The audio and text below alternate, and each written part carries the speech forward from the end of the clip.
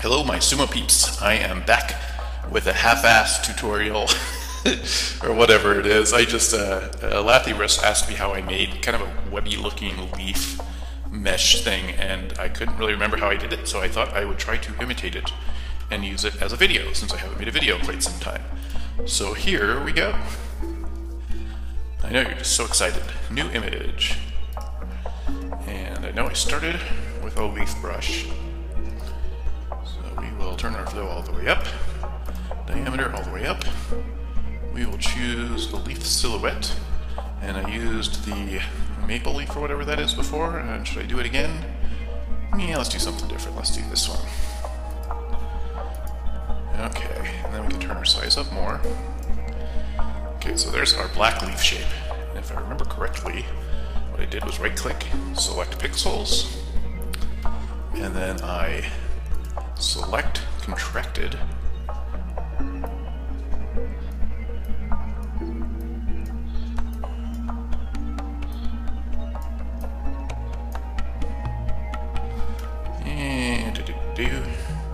Actually, let's cancel that for the moment. Let's duplicate that layer, because I want to keep the stem. So on the second layer, I'm going to select pixels,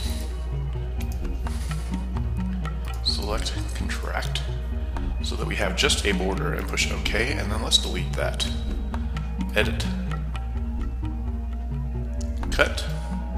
And if I turn off this bottom layer, you'll see that I just have the outline of the leaf, which actually that is fine, so I don't even need this bottom layer anymore. So let's delete this, and select, deselect. And I got this idea from one of Gabby's abstracts, where she had kind of the outline shape of leaves that looked very much like metal.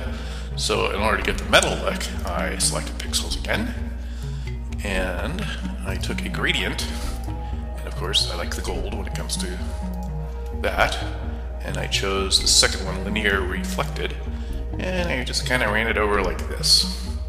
So I got a lot of different detail in there, and select, deselect, and you can see it sort of has that gold leaf, ha ha ha. And I went filters, stylize emboss. Embossing just gives it that 3D look, and I think that's probably good. Push OK. I'm trying to remember what I did next. Let's go ahead and put this on a different color background so we can see more. There we go, now it's a little bit more like metal there. And let's try and remember what I did. Oh, okay. I duplicated this layer. I took the layer that was on top and went filters, blur, radial blur.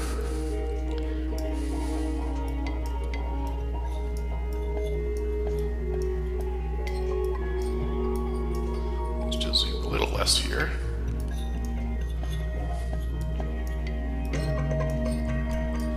Okay, so I had that, and I pushed lighten, pushed OK. Now, I duplicated that, duplicate layer, I took the one that was on top, and free transformed it, held my hand on the shift key so it would shrink without changing the shape, and I brought it down like so.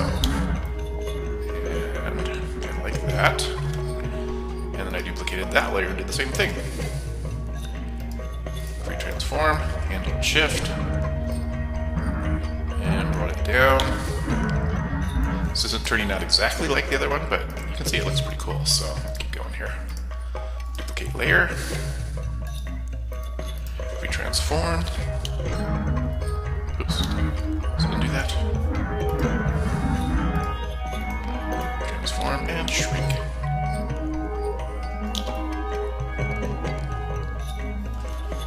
And there we have kind of our metal leaf here. Let's see.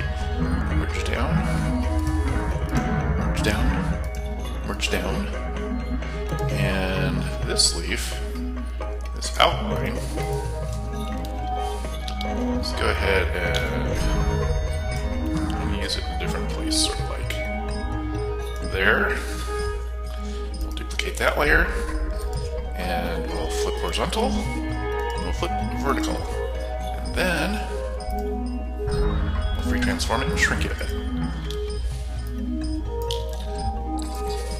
We'll do the same with this guy here.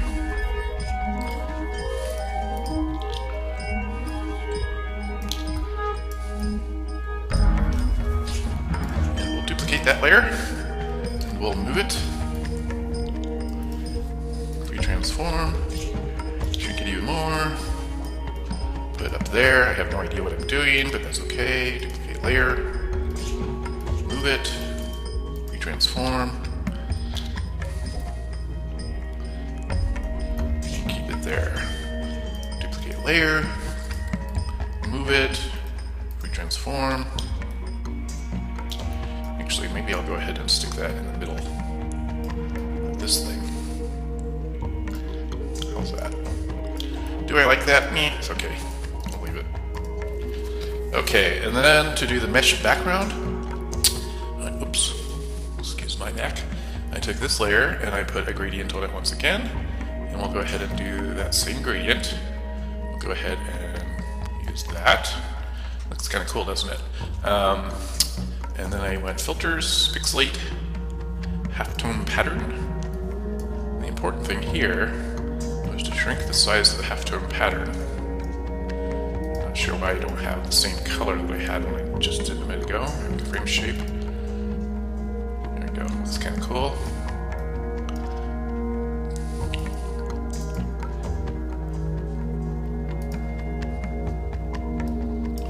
Do this to 8, not 80.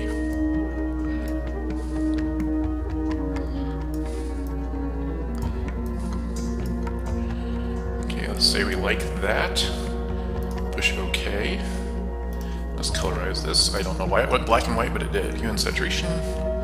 Colorize. Go ahead and get it to a nice gold tone. Let's darken it. I don't know if I like this or not. Yeah, it's kind of cool. You can tell I really like gold tones. Maybe I should make it more of a green. Let's do that. Bump up the saturation. And filters, stylize, emboss. Ooh, now I don't like that color so much. Rotations, change that around. Adjustments, hue and saturation. Colorize.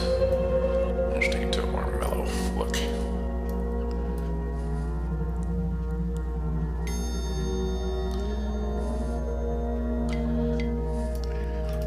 So we like that, okay. And let's run another gradient, but let's run it as a light and see what happens here. Makes it look a little bit more metally, which I kind of like. And then let's take another layer and just turn it all black. Take our rectangular tool, let's create a border. And you'll notice I do these blurred borders a lot. Edit, cut, select, deselect, and then filters, blur. And I like to blur it quite a bit, just like so. And then I'll even move that down so it's not covering up the leaves. And sometimes I'll try overlay and see if I like that better. It kind of gives some rust tones. I don't know, what do you think? Let's turn down the opacity a bit and see. I kind of like that, so let's merge this down. And then you can really play with it by doing levels here. Bring out your deep tones, and bring out your light tones. And create a little bit more contrast. And, let's see on this webby leaf, what I need to do. Layer effects, drop shadow.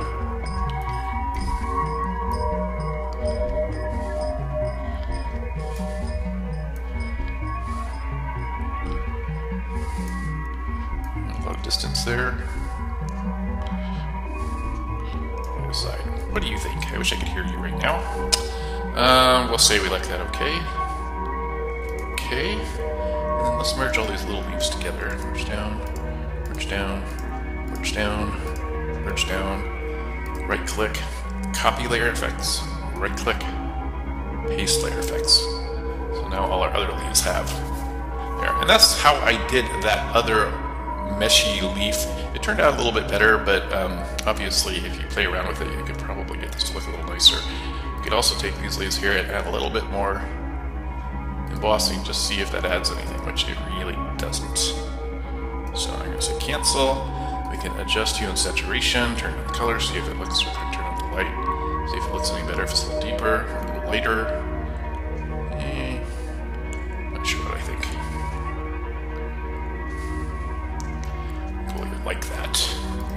you really wanted it to be different, everybody else does more colorful stuff than I do. So you could change the colors around and see what you think looks best.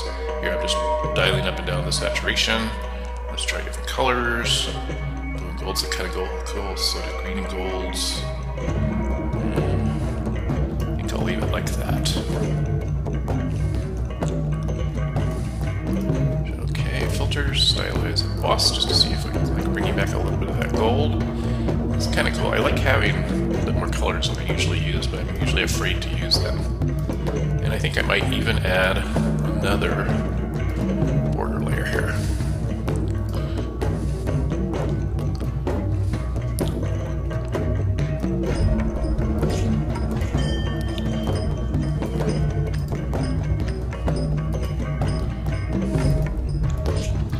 Just give it a little bit more drama.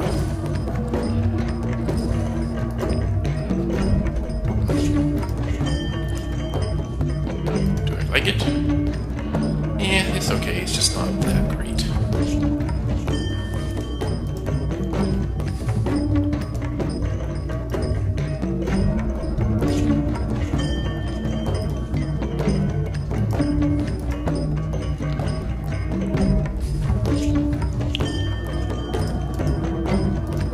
Yeah, I think I'm going to leave it alone from there because it looks fine, and for the purpose of this video, everything's good. So I hope that works as something you guys could use. If not, it's kind of cool to have the halftone pattern that makes sort of this mesh look, and radial blur makes so many miracles happen. So anyway, I hope you guys have a great day. Talk to you later. Bye.